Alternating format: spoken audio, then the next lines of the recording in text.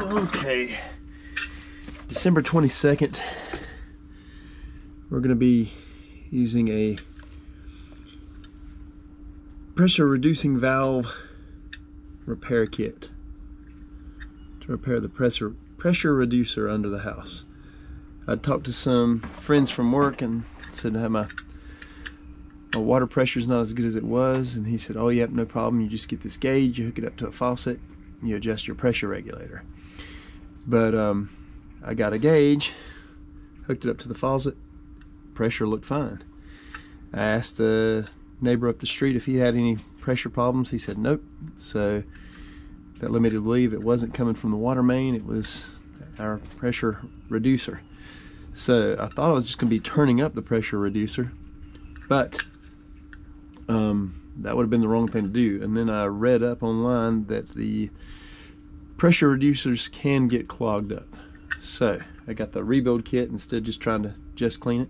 But anyway, we'll show what we got here. When you hook up this, it just screws on.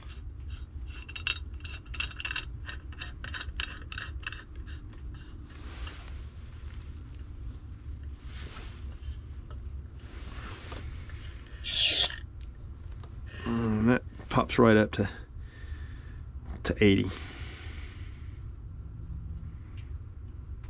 So I think 80 is kind of on the high side. They're saying around 75 is what it's supposed to be. But if you look at the flow, I'll put a bucket underneath it just to see.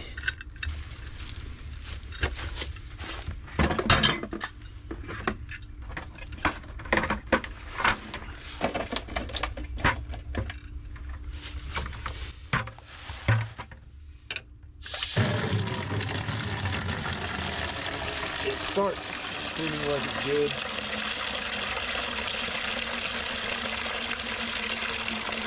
But you can tell compared to normal, it's not what it used to be.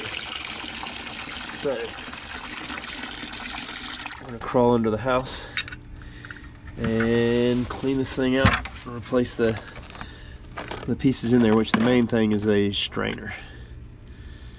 Let's get some light on the subject here. Alright, right here is our pressure reducer. That's the flow of the water. There's the shutoff valve. That would be the adjustment to make it more or less pressure. We'll be taking off this part and pulling out the guts. But first, I'm going to shut off the main water supply and then go drain some pressure from outside. All right.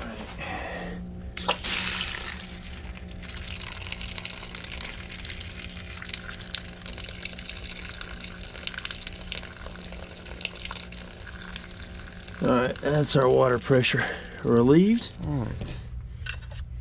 With a 9/16 wrench, you're supposed to loosen this. You're supposed to measure as well too to see the exact height. And what I'm going to do is try to keep that bottom nut where it is. So when I put on the new one, the rebuild kit comes with a new bolt and nut, which is a good thing because this one looks a bit rusted. But the oh, that's disgusting. You can definitely tell the rust there. That reminds me, I'm going to put a bucket underneath it to catch stuff. So you take that out and that relieves some of the pressure off the spring that's inside there.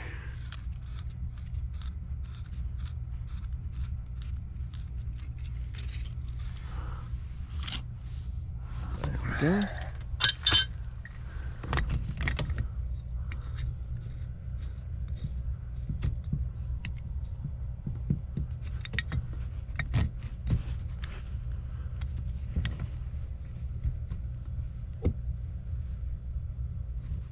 There we go. There's probably a special wrench just for this purpose. Unfortunately, I don't have it. In fact, channel locks might be better.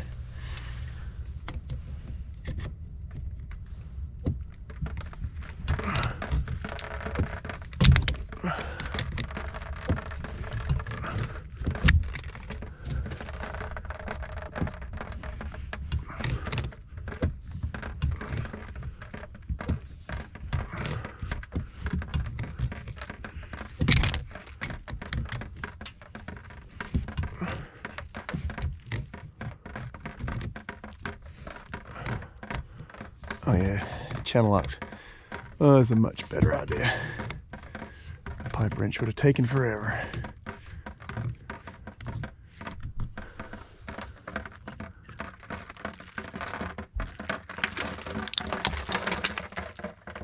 All right, what fell out was this nasty old spring, which we'll be replacing. This top cap thing. And what was that? Well, that's actually part of the spring. So my spring was broke. That might have something to do with it. But anyway, all this is going to be new components in the kit. Now this we're supposed to pull out with some pliers.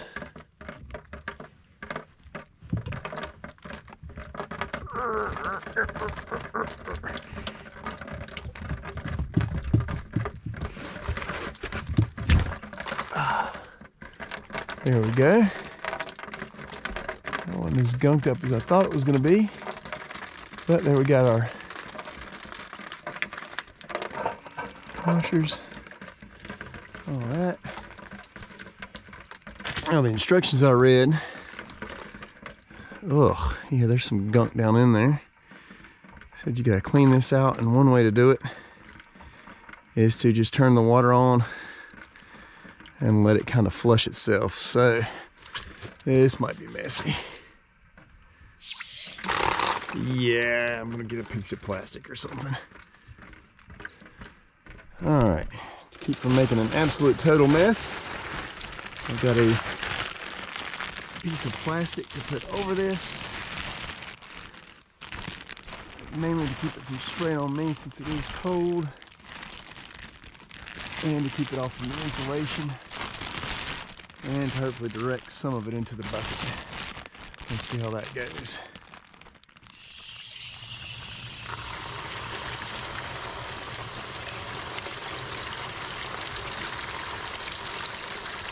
Somewhat.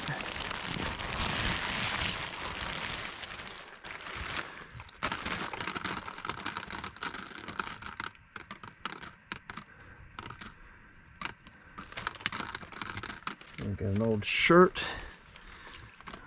Get down in there. Looks like there's some mud and whatnot. It might be from the water main break we had last summer. The new kit, here we go, came with some silicone lubricant. You're supposed to put around this O-ring and the bottom O-ring, which I'm going to do while partially wearing a glove to keep it off of me.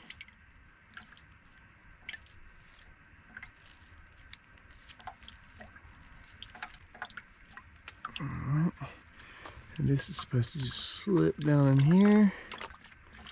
When I say slip, it's actually going to take some pressure. There you go, not as much as I thought. And then there is this, which has to go in that orientation right there. Then the spring, and that's going to be hard to do, but the spring and this little cap that goes on top of the spring. Now this bolt, you're supposed to wait till later to put it on, but I think I'm going to put it on partially now to help hold everything in place. And then, keeping pressure on the spring and everything, unscrew that to get this started.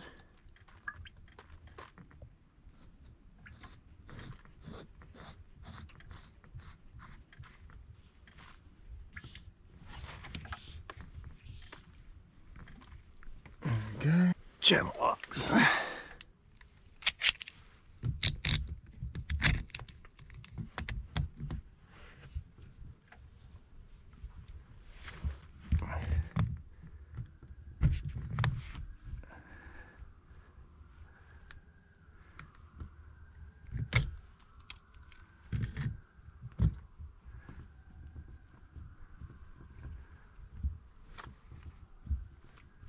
Alright, and then we'll double check the height of that one.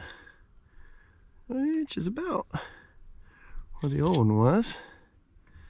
Then we'll go hook the pressure. We'll actually run some water first. So we'll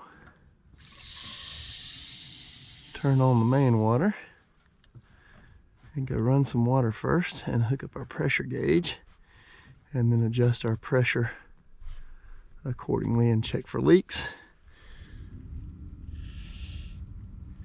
All right, excellent. This is just below. So what we'll do is go make gradual increases on the bolt that presses down on the spring until we get our pressure up around 75 or so. Okay, our pressure is way below what it needs to be, so we're going to use 9/16 wrench to turn this bolt clockwise to put pressure on the spring to let some pressure through.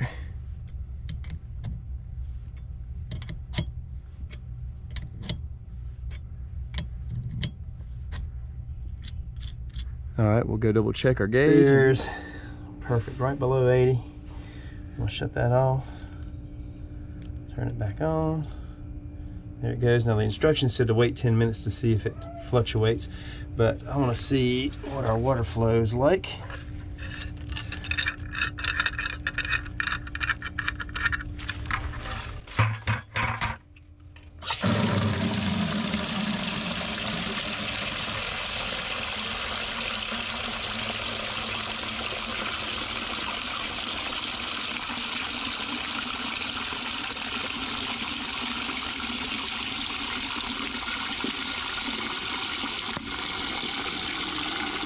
Definitely better than it was before. Put this back on and double check it.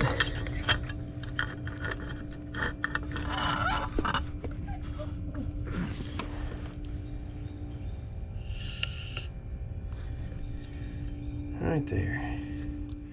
When you get your pressure where you want it, you turn that lock nut. So it stays there, and that's it. Okay, the tools I needed. I had 2 pipe wrenches, but I ended up only needing 1 and a channel lock type wrench thing. 9/16 wrench, the pressure gauge, and then the rebuild kit for my pressure reducer. And I'm glad I got this kit. Part of me was thinking I was just going to clean the old one, but as you saw when I was taking it apart, well, one, that bolt was really rusty, and 2, the spring that controls it was rusty and was broken. The top section of the spring was broken off. And that piece was, I guess, all right, kind of nasty. But anyway, now we've got our flow back in the house, because it's not just about pressure, it's about water flow as well. Anyway, if you've made it far in the video, thanks for watching. Please like and subscribe, and good luck fixing your water pressure flow issues.